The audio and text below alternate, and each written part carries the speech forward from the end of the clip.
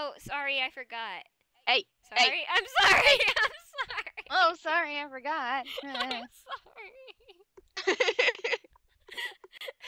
I knew that would happen eventually. It was just a matter of time. You just keep on going. Go ahead. Well, alright. Move that guy to the prep room. Oh. He pointed at the upper body anatomy model he frequently used during class. His name was, I think, Christopher? Whenever I ran errands, he often told me all kinds of stories. One of them was about Christopher. Christopher is apparently Beatrice's half-brother. Mr. Eugene was... Get it? Half, Half. because you cut half. Jokes. Mr. Eugene is honestly annoyed with him, but he takes care of him because Beatrice adores him. Such a tear-jerking story. I don't think I can carry this alone. Although the model was just the upper body, it was too heavy for a girl to carry alone.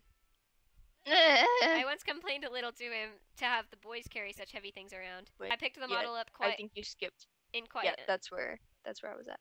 In quite an unattractive pose? Yeah. Okay. He didn't give me a single glance despite me struggling to pick it up. Well, Mr. Eugene, I'll be heading out. Her voice just completely changed. It's okay. Fine. Oh, Beatrice, how can you have such beautiful shoulder blades? Wingardium Leviosa! How can you seduce me like this? I already adore every single particle of you. That voice is perfect, and I thank you for choosing it and just jumping on the bandwagon right away. I should close the door when I head out. Yeah, that's a good idea. Some kids who were passing by heard his voice through the open door and started whispering. Some argued that it didn't matter because he looks cute. If I'm not to ruin my life with just one choice, I would quit thinking that. Someone else said that he's too creepy and asked if he's not crazy. I agree. Heavy. Christopher, I mean, this model was indeed too heavy for a girl to carry. The only reason why I can manage to carry it is because my trained arm muscles are used to carrying 2-kilogram dolls every day. Okay, your dolls are like literally as big as Barbie dolls, and I assume that skeleton is probably like half your size. At least. So many boys pass by, but no one even looks. No one notices me because I'm too ordinary anyway. Things would be different for Soy and Shinbi. So I would have shoved the boys around like a queen, and for Shinbi, girls would have volunteered to help. I smirked at imagining all that. I don't really feel bitter, though. I agree too that their looks attract people. Oh no! Recess will be over soon. I should hurry up. Her voice keeps changing. I don't know what's happening. It's okay. I can't. Hold on, I'm trying to get it back. Oh, I'm here! Guys, I'm back! I'm tired. I threw myself into the sofa without even taking my uniform off. As I bury myself in the comfy sofa, I felt as all my sore muscles are screaming. Yeah. Okay. God, my shoulders! Tomorrow I'm definitely not going, even if Mr. Eugene asks for me. All I do is suffer. I turned around on the sofa. As usual, I blankly stared at the ceiling. There's so much to do, but I don't even want to move a finger. I have to take out the trash and wash my uniform, but I don't want to move at all. I overworked myself today. I ran in the morning so I wouldn't be late. I carried around a heavy model, and I even survived the hellish cafeteria during lunch. I just want to rest and sleep like this, but the list of chores kept swimming in my head, so I couldn't stay still. I just can't lie down like this. Let's finish cleaning quickly and then lie down. I gathered my sluggish strength and stood up. The house Grandpa left me was too big to live by myself. An educator and a book lover, Grandpa had many books. He moved to larger and larger houses to keep all those books and eventually settled in this mansion. Should we start our fan theory yet? Sure. Okay, so you start.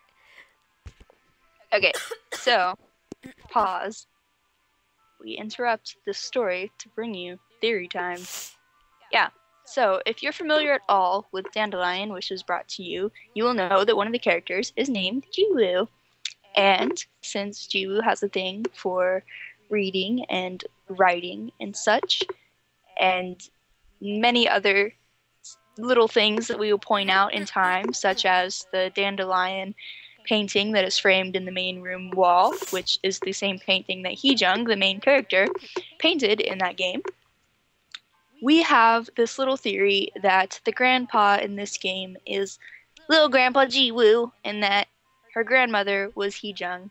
And that's why she's such a freaking ditz. Yeah, and that is possibly also why the wizard is involved in all of this mess. Even though he looks different, I assume that it's the same wizard. Yeah. Okay. I mean, his silhouette is the same, and there's feathers and everything. Yeah, the feathers are kind of a give off, and it's the same music, which even though that could be just be laziness, I'm going to take it as a evidence for our fan theory. So, unpause? Yeah. Okay. When Grandma was alive, they often fought over those books. Yeah, I can totally see that happening, actually. Even I never saw all the books in the house, and there were rooms I couldn't enter because of them. Thanks to them, cleaning was always difficult, but I have no intention of throwing them away. Even if Grandpa passed away, since his memories are in those books, they are precious to me as well. Shall we start with the living room? I took off my uniform, and okay, Yep, she vacuums the house naked. Yeah, I took off my uniform. Well, I mean, they do say that later. I know. Oh, was someone expected? Who is it? Delivery. Okay. Delivery? Oh, I was expecting something. Thank you. I opened the door naked. Yep. As soon as I got the package, I headed to my room. Cleaning? What's that? Oh boy, I've been waiting for this for a long time. Okay. Boots! Boots and cats and boots and cats and boots and cats. In the box was a splendid handmade suit and a pair of black boots. They were no bigger than my hands, but were as intricate as those of humans. Okay, how big are those dolls again? Well, I can always clean later. Doll fans have different priorities from normal people. If you buy something new, you naturally have to set everything else aside and try it on the dolls and take pictures. I mean, duh. I lay down the dolls from the shelf and tried this and that on them. Pretty as expected. Oh, I'm sorry. Pretty as expected. The wait was worth it. The room quickly turned into a mess while I dressed the dolls into pretty clothes. I long forgot I had been cleaning just a while ago. And that I'm still naked. I drown in my own thoughts as I look around the room full of doll props. Other people will find it strange that I play with dolls even though I'm not a child. If they see a grown-up student still collecting dolls, they'll think she's juvenile. And if they find out the dolls are quite expensive, they'll think it's more bizarre. But I don't think I'm weird. I don't think so. I mean, I could be, but you know. So I have no desire to be understood by others. Sometimes it gets a bit uncomfortable and lonely, but I don't have much problem with making excuses like now. But if there's one thing that bothers me, it's not being able to tell my friends. Soy and Sheedby would never guess this side of me. I thought of the friends who are always by my side and sad music played. I put the dolls on the shelf and plopped down on the bed. Hey guys, if I tell Soy and Sheedby the truth, what would they say? The dolls silently look at me. Well, I've gotten this far anyways. All I have to do is keep up like this. I stretch as far as I can on purpose to shake off all the worries. After stretching my muscles, I suddenly feel the fatigue flood over me. I have to finish cleaning. It's too loud. I unconsciously groped for the alarm clock by the bed. It's 5 a.m. It was long before the alarm rang. I must have fell asleep. I slowly got up from bed. I must have really overworked my body yesterday. My shoulder still hurts. I felt stiffer than usual for waking up early. Those footsteps, though. I wouldn't even be like, what is that? Let me go investigate. I would just panic and bail out the window. I would be like, nope. There's a tree right outside, right? I mean, I see bush or shrubbery, so. Bushery. I see bushery. Wow. So noisy in the morning. Should I sleep more? Excuse me while I die. Okay. Anyway, is there construction going on around the house? Why is it so In the noisy house. today? What?